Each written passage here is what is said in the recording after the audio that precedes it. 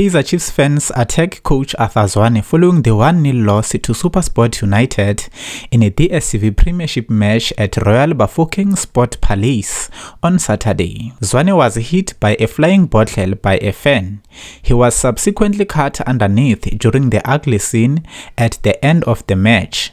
Videos have surfaced on social media where ZWANE had to be escorted by police to protect him from the looming violence. ZWANE needed treatment after the game and could not do the obligatory post-match press conference.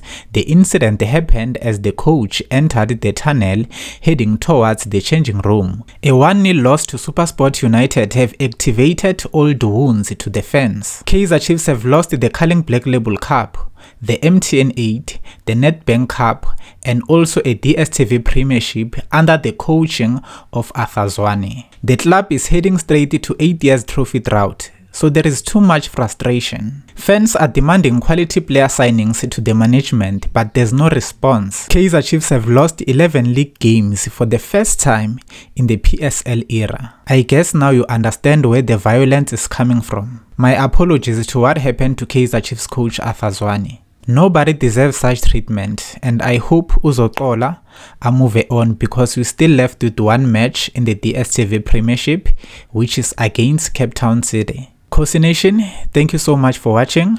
I will see you next time with something new. If you are new to the channel, consider yourself subscribing and also like the video. It is very important.